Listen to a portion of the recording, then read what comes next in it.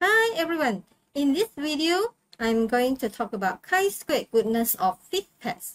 In my first video, we have learned how to test whether a set of data follows binomial distribution. In this video, I will show you how to test whether a set of data follows Poisson distribution. The following video, I will talk about normal distribution. If this is your first time here, make sure you subscribe my channel by hitting the subscribe button below so that you won't miss any videos later. If you find that this video is useful, please share to your friends, to your students, or to anybody who needs this. So, let's start the lesson right now.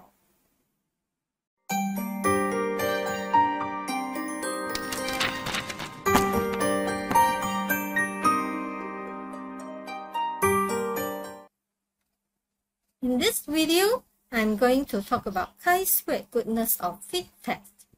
In my first video, I have already shown you how to test a set of data by using goodness of fit test whether the data follows binomial distribution. Now, today in this lesson, I'm going to show you how to test whether a set of data follows Poisson distribution.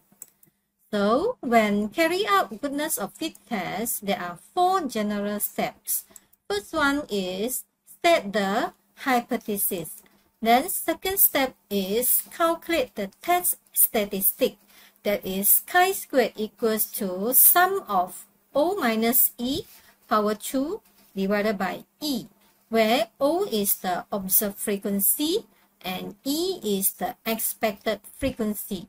Now, to calculate the expected frequency, we need to use the formula N times P, where N is sample size and P is the probability of each class.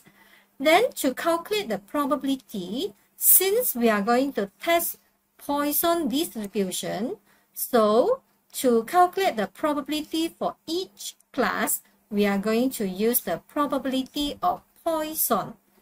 Then the step number 3, determine the critical value and rejection region.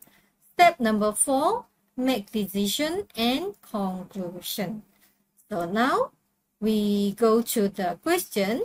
The number of defective items produced by a machine in an hour is assumed to conform to the Poisson probability distribution.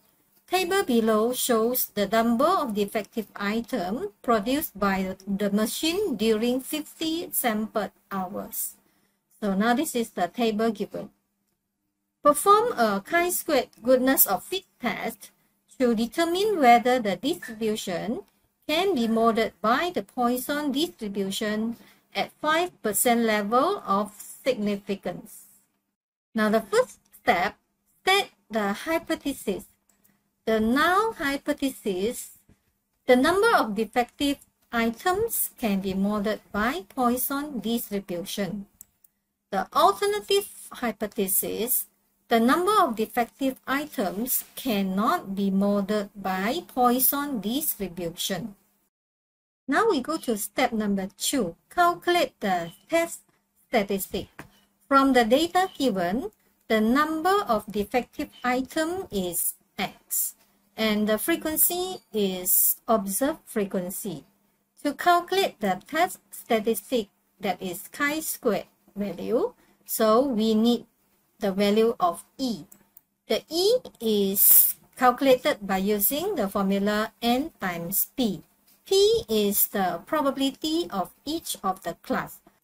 Since we are testing the Poisson distribution, so we are going to use the formula of Poisson probability to calculate.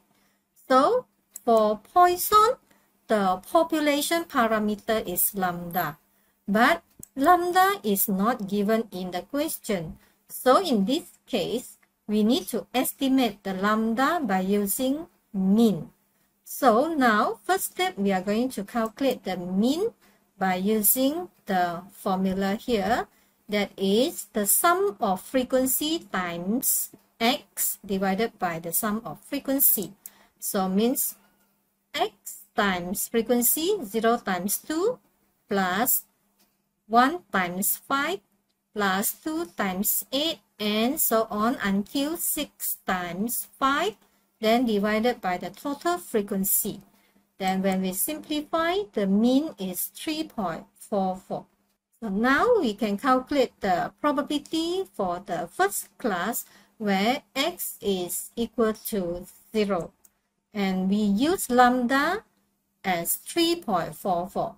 So when we substitute the lambda and x, and when we press the calculator, that is 0.0321.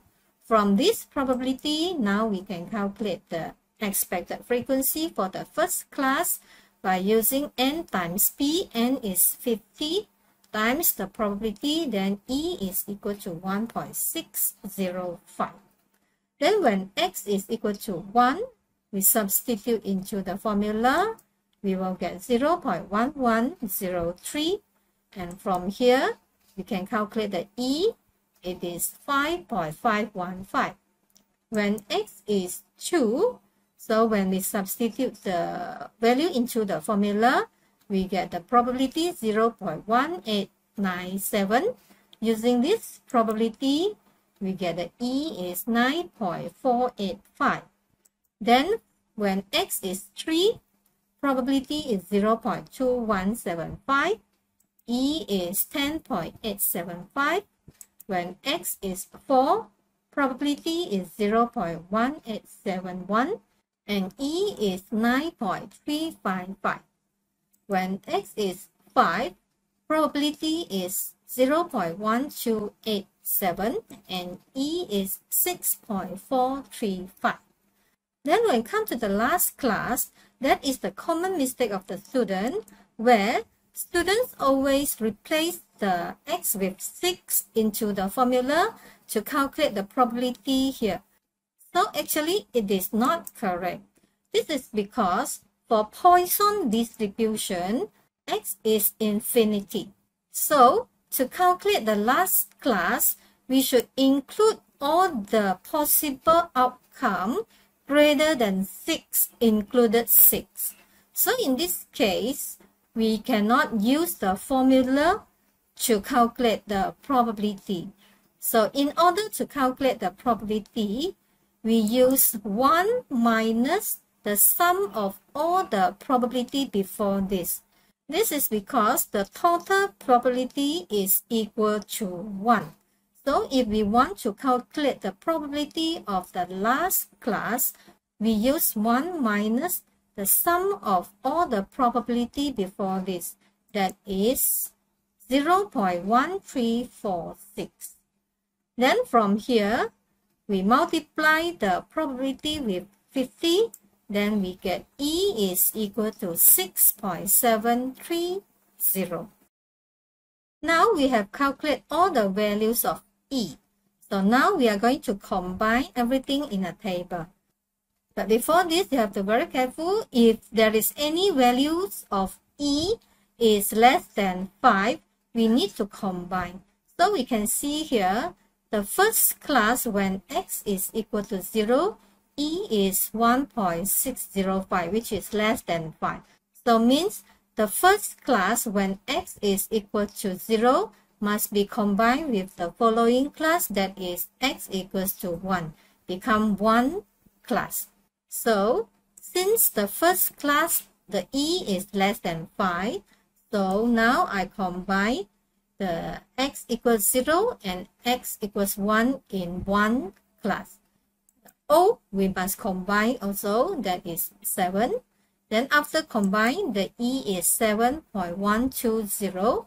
Then now we substitute the O and E into the formula. O minus E power 2 divided by E, we get 0.0020. Then when x is 2, O is 8, E is 9.485. Then when we substitute into the formula, we get 0.2325. Then for x is 3, Then when we substitute into the formula, we get 0.0704. When x is 4, we get 0.0135. When x is 5, we get 3.2384. Then for the last class that is greater than or equal to 6, after substitute into the formula, we get 0.4447. Then finally, we find the total of the value here. Then we get the value of chi-squared, that is 4.0015. Now we go to step number 3. Determine the critical value and rejection region. Since the significance level is 5%, so alpha is 0.05. Then for degree of freedom, V equals K minus M minus 1. K is the number of classes after combine. Then M is the number of estimate population parameter. So in Poisson, lambda is the population parameter. Since it is not given in the question, so we estimate by using mean. So in this case, we have one estimate population parameter. So M is equal to 1. So therefore, since after combine, the number of classes is 6. So 6 minus 1 minus 1. So the degree of freedom is 4. Then critical value. Critical value can be found by using the table of chi-squared, by using the degree of freedom 4 and the significance level 1 minus alpha 0.95, then we get 9.488. Then for rejection region, since this is the critical value 9.488 and this is the rejection region, so if the chi-squared greater than 9.488, it is inside the rejection region. So therefore, H naught is rejected if chi-squared is greater than 9.488. Now we go to make decision and conclusion. Since the value of chi-squared that we calculate just now is 4.0015, which is less than 9.488, so means it is not inside the rejection region. So therefore, H naught is not rejected. So now to make the conclusion, we can use this statement. At 5% of significance level, it is insufficient evidence to conclude that the number of defective items cannot be modeled by Poisson distribution. So first, we must mention the level of significance, that is 5%. Then as for keyword, since the decision is not rejected, H naught is not rejected, then you have to use the keyword insufficient evidence. If the decision is rejected, then the keywords becomes sufficient evidence. Then to conclude the H1. So in this question, H1 is the number of defective items cannot be modeled by Poisson distribution. So this is the conclusion based on the test. Now we are going to answer the question.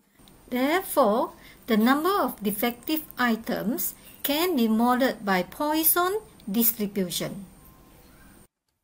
So that's all for now. Do you understand what you learned today? If you have any question, let me know in Teacher Eileen Maths group. If you find that this video is useful, hit the like button. Don't forget to subscribe. Thank you so much for watching. I hope you keep on learning and keep on watching my videos. And I hope to see you soon.